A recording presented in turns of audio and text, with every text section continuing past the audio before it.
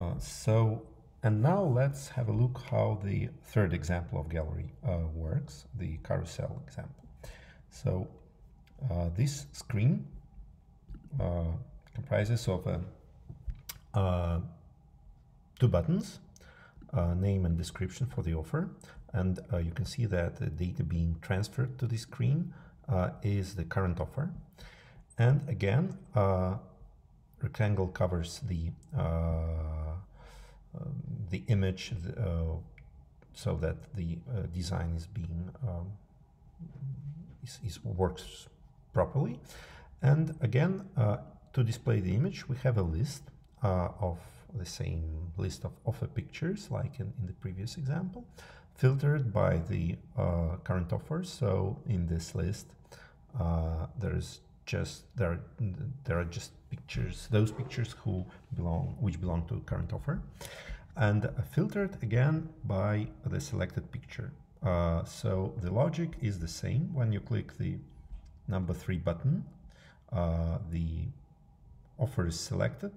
The number 3 button, the current offer is selected. You update the user with the set the selected picture ID, and then we go to the third offer screen.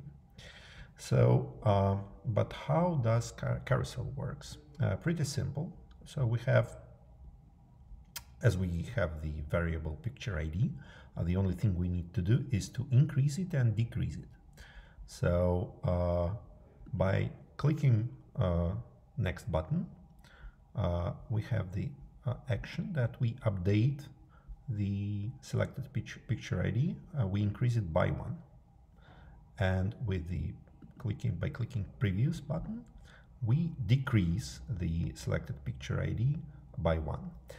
That's why it's quite important to maintain the IDs of the pictures in order, so that you have, if you have 5 pictures, you have ID from 1 to 5, 1, 2, 3, 4, 5. If you, for example, miss some ID, 1, 2, then 4, then the third picture will not be displayed, because these increments and decreases, they work in arithmetically.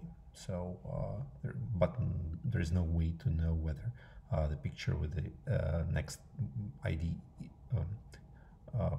exists or not. So, and this comes to another problem. How do we stop when there is no more pictures? For the previous button, it's pretty simple. We have an option that this button is sometimes visible, and it is visible only when the ID of the selected picture is greater than 1. So if it's the first picture, we don't display this button. If it's more, second, third, then we display this button. And how do we stop presenting the next button? Again, not very complicated as well. So you may remember that we have number of picks field in the database for the current offers. This is the maximum number of pictures which this offer has. So we display this button only when the current ID is less than this number. So if we have 5 pictures and picture ID is 4, the button is displayed. When the picture we are on the 5th picture, the button is not displayed. So the downside of these solutions are that you have to maintain the database in good order. So if you miss a picture ID or put it incorrectly, the things will not work as expected. However, these solutions present a good way to make a gallery in Adalo.